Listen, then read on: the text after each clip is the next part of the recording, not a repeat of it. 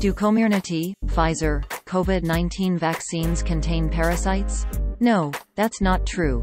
Claims made on social media that COVID vaccines contain parasites provided no laboratory or independent evidence to support the allegations, and a medical examiner told Lead Stories she has never seen any parasites with tentacles during autopsies she's conducted on people who had received the vaccine. In a statement emailed to Lead Stories, a Pfizer spokesperson further confirmed that the COVID vaccines are completely synthetic and do not contain any live material.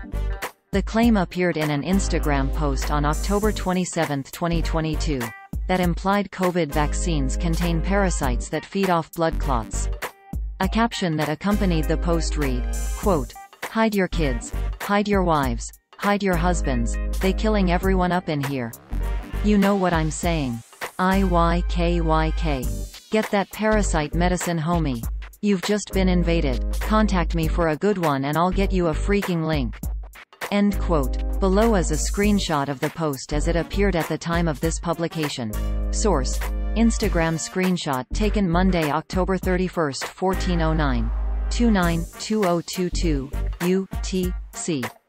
The photos in the Instagram post originated in an article published by the Epoch Times on September 2, 2022.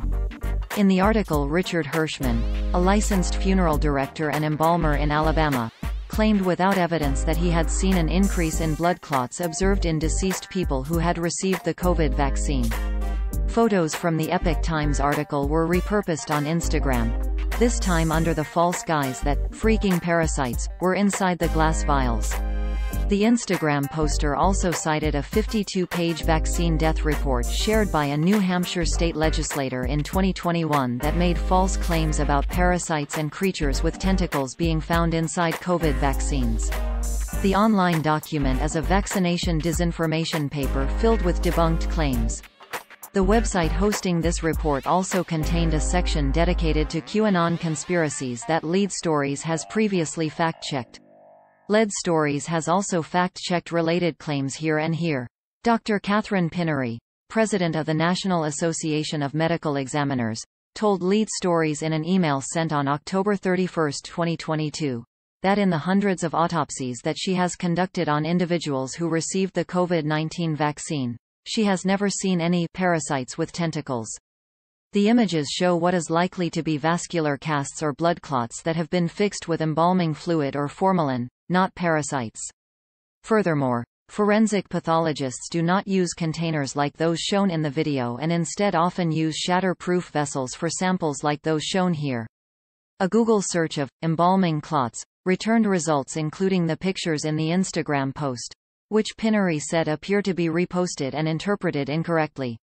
A Pfizer spokesperson confirmed to Lead Stories that the objects featured in the Instagram video were neither parasites nor living organisms found within the vaccine. Parasites are not a component of the COVID-19 vaccine.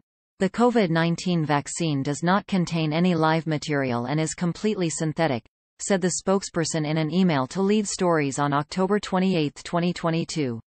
In a follow-up email, Pfizer sent the Lead Stories newsroom the Comirnaty vaccine fact sheet listed on the Food and Drug (FDA) Administration's website, which included ingredient lists here and here.